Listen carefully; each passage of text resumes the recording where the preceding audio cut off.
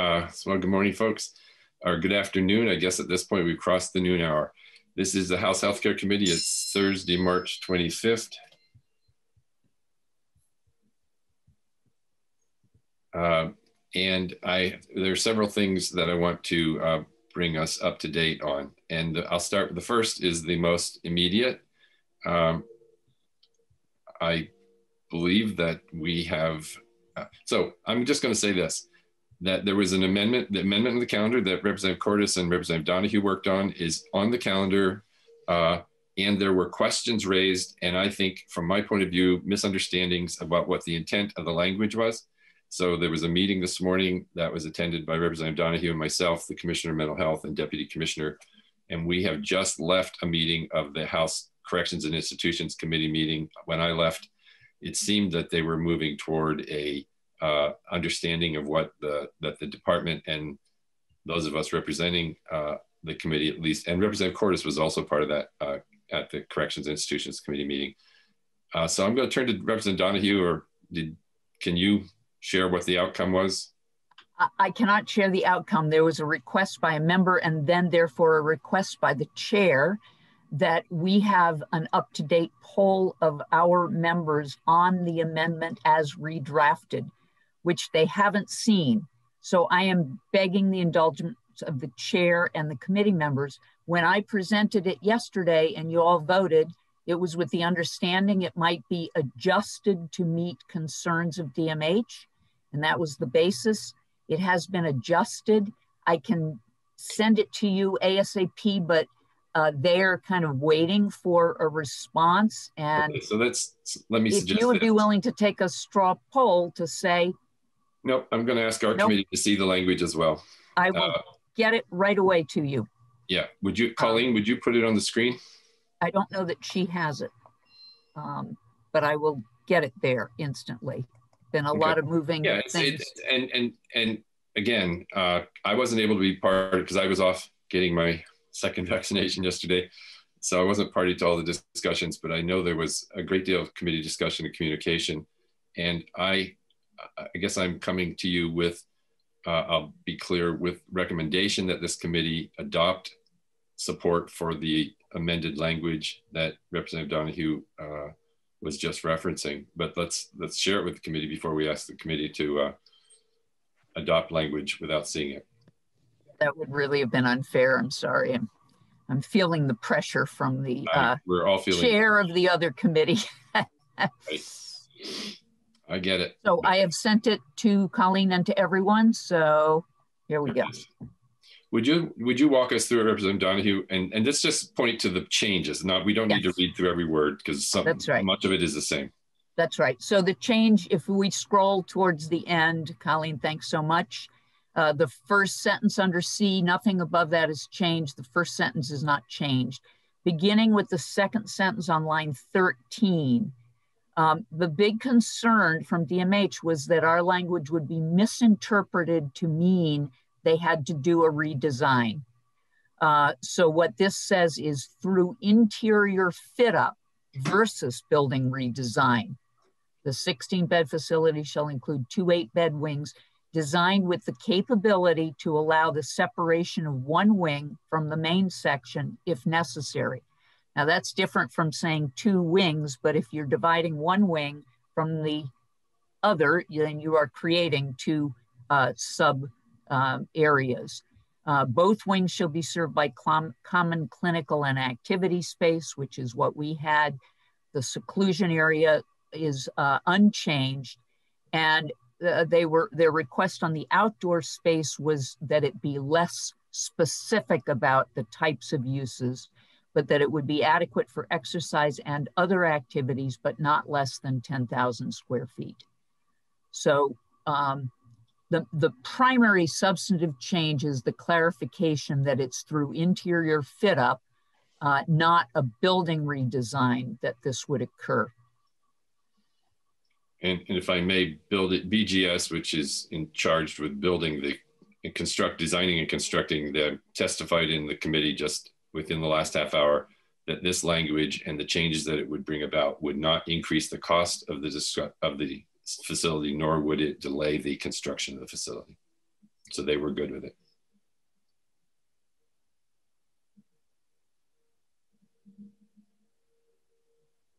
I have a quick question regarding the design. It'll have to go through Act 250, and I guess the members of, or no, it won't. Is that what? No, they just reported on that. I wouldn't have known that. They just filed for the permit. They do not have to do Act 250. They will need a CON, and they just updated corrections and institutions on that. And will it have to?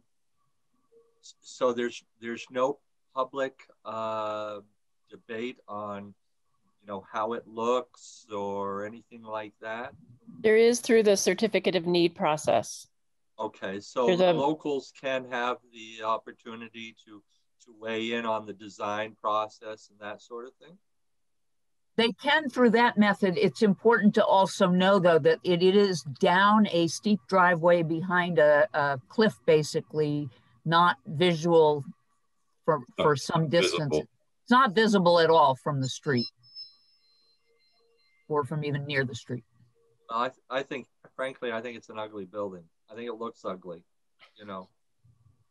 Well, yeah. And hopefully they do something about it, you know.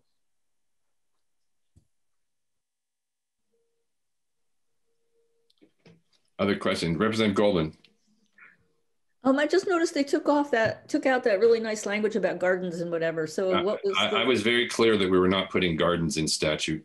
Oh, that was your chair. I was just wondering the process. That was it. I was very clear. I dived right in and say we are not putting gardens, greenhouses, or garden beds in statute. Period. Got it. I was just wondering where that came from. So yeah. I'm glad it was from you. That's where it went. Mm-hmm. I can just imagine. Well, we want to not have a garden. We want a compost pile. Now we have to amend it through the legislative process. Not happening. That's a good learning moment for me. Thank you. So do we need a motion to approve yes. the bill that Ann Donahue has? Please. And Representative Donahue and Representative Cordes and Representative Lippert presented? Yes. Brian, I see your hands up. Brian. Yeah, so I just want to clarify that the reason we would not put gardens in statute. Brian, think about our time. We do not have time to debate gardens right now. I'm being a little, I'm sorry. I don't mean to be rude, but seriously. It is in their design plan, Brian. It's in the design plan. It's just, they just wanted it more generic. It's statutory language. I apologize for being so.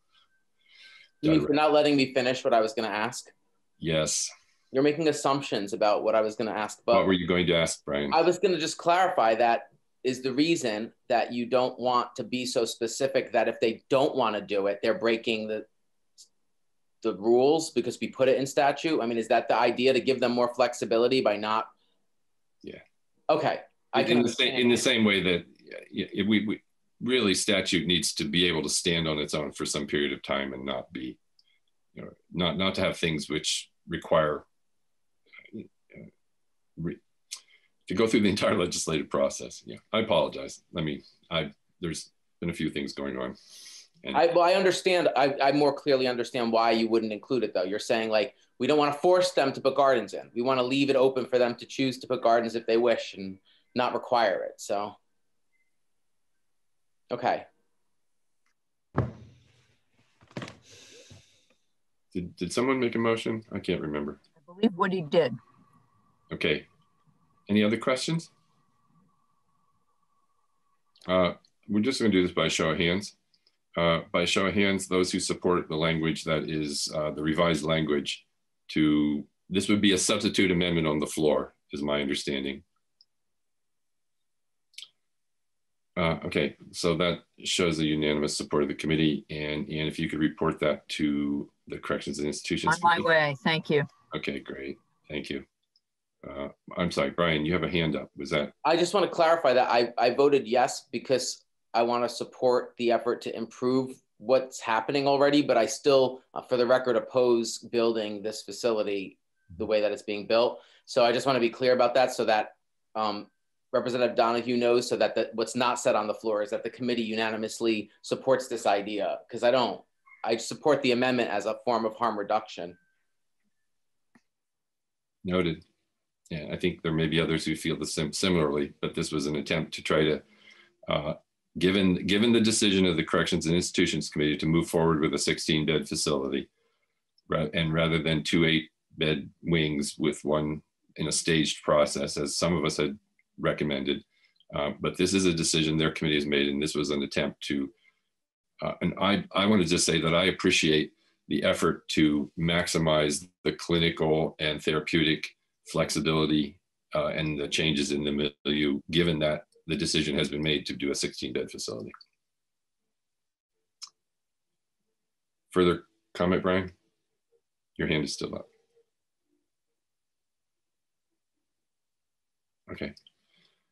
The sunset provision hadn't kicked in yet, but now it has. So. All right, the legacy hands. Okay, so you also have received a via email from the clerk's office an amendment that Coach Kevin Christie is wanting to offer on our bill, House 210. I've been in touch with him. He's juggling many things today. He's also, as some of you, I think he's the chair of the Human Rights Commission, but he certainly serves on the Human Rights Commission. I think he may also be the chair. And they have a meeting today, so he's, trying to be multiple places at once. But I reached out to him to explain that I would want him to come into our committee to present the amendment that has been crafted and distributed by the clerk. So I've not been able to contact him at this point, but I'm trying to think how best to proceed. We do know what the content of that amendment is, and we will want to review it as a committee and respond to it on the floor in terms of a committee vote. So let me ask first, have members had a chance to look at that language? Folks have, okay. I wasn't sure if folks would have had the opportunity. So, well, I think it would be far preferable to have Representative Christie here. Actually, what I'm going to do is I'm going to suggest that you take a look at the language, and that given the hour, I really want him to be able to be part of this rather than doing it on his behalf. But I will suggest this, that we're back on the floor at 1:15. Are members flexible enough to give you relatively short notice if Coach Christie becomes available, say in the next half hour or something like that? Can we text? Can most people receive text? I know Woody can't, but do other people receive texts? Text is preferable to me. Emails get buried. Yeah, I agree. Yeah, me too. So how about I suggest this, that we adjourn for now, and that if you have particular questions, that in the interim, you direct them to me, because I believe I understand what's intended in the amendment. So that will help, maybe answer some questions in anticipation of the presentation from Representative Christie. If you have particular questions, please reach out to me. And in the meantime, I will continue to reach out to Representative Christie, who I know is, as I say, juggling different responsibilities throughout the day. If we're able to meet before, my strong preference would be for us to be able to meet prior to the floor. But if we're not able to meet prior to the floor to hear from him, then I will seek leave of the speaker for us to leave the floor at some point, which hopefully we'll try to work out with all of you, so we're not leaving in the middle of something that's, we should all be there, but there are times we have to leave the floor to do something. But that's my second choice, not my first choice. Okay? So again, if you have particular questions, reach out to me in the meantime. In the meantime, I will be reaching out to Representative Christie, and we will try to reconvene the committee to look at that amendment prior to third reading of the bill today. Okay, Representative Goldman? I'm just trying to understand our process, and what I'm hearing is that you would prefer that we don't talk about it before hearing from Representative Christie, because I'm just wondering. Because he's the presenter of the amendment. he's the presenter. So in the process, but I'm just wondering if there's a way we could get ahead a little bit on what he's offering, just to get the language, you know, in a very fundamental way, not in a philosophical way, but you know, what's the meaning of the substitutions is what I'm wondering. But if you prefer not to talk about it, then that's fine. And I'm suggesting that you reach out to me if you would like to have more opportunity between now and when Representative Christie is available. I'd be happy to talk with you. No, but I understand that other people may have great questions that I can learn from. That's all. I'm just trying to, you know, this is all new and it's Zoom and I'm trying to get my head around it. I understand.